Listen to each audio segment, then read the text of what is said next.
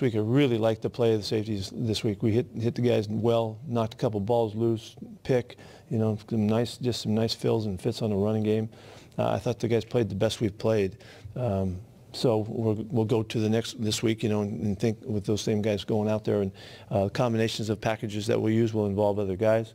Lano Hill's getting ready to go. You know, he's back in action. So we'll see how it all fits together. But really like what's happening, and hopefully we can. That was all part of, you know, getting better and playing better on defense.